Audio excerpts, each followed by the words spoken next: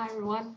So I've had a request from a friend to post a video of my dogs because the last one I posted was just of one of my dogs and it was with the old webcam, so it was low quality. So here we go. This little guy right here, this is Lando. Say hi.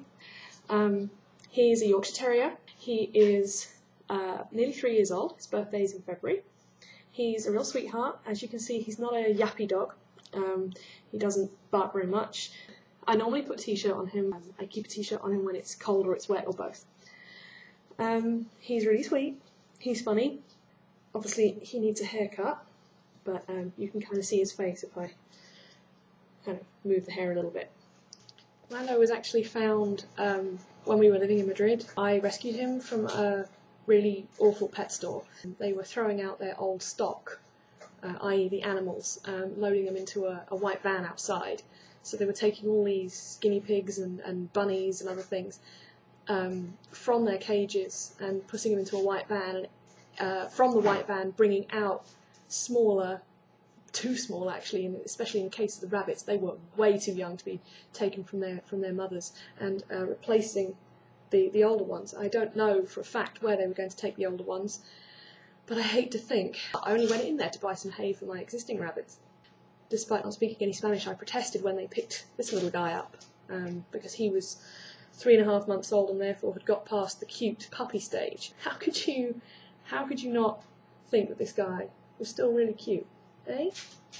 How could you not think that? They picked him up and they were taking him out to the van, and I instinctively, I didn't even think, I just went, no, don't do that, don't do that. They sort of said something to me in Spanish and thrust him at me, and I took that to mean, well, he's your problem now. So I was standing there with this little Yorkie puppy in my hands, and I thought, well, okay then, bye. And I ran before they could change their minds. He was sick twice down my front because he was so frightened. He'd probably never been outside that cage he was in, and it was tiny. And I didn't see any water, incidentally, or food. And so I took him home and I popped him in the kitchen, waited for my husband to come home, and I thought, oh, God, how am I going to tell him? My friend Leslie decided she was going to break the news to him. And before he came into the kitchen, Leslie raced out and said, look, don't go mad.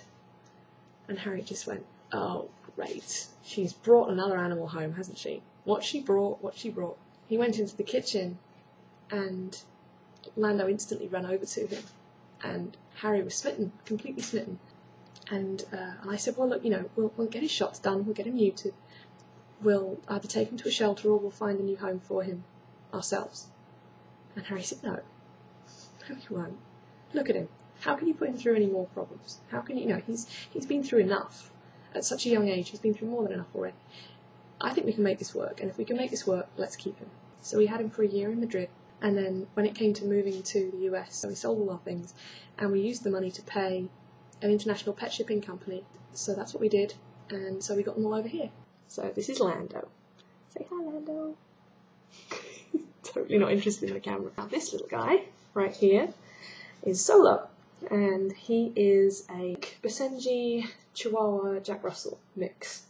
We don't know for certain. He was found as a stray wandering through the streets of Santa Rosa, California. Oh, don't do that. Gross.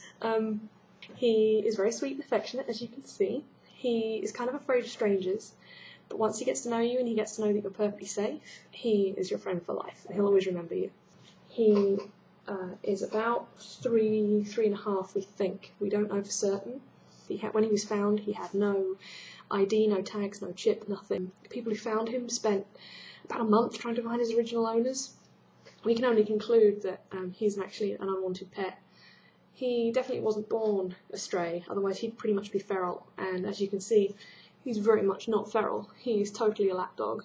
He loves his cuddles. When I come home in the evening and I haven't seen him all day, he will actually jump onto my lap and he'll put both paws over this shoulder and he'll lean into my neck, and that's like a cuddle. That's like his way of giving me a cuddle, and he only does that when I first come home from work or when I've just fed him. They're the only 2 occasions he'll actually do that. He's very, very sweet and kind and cuddly, very affectionate little dog.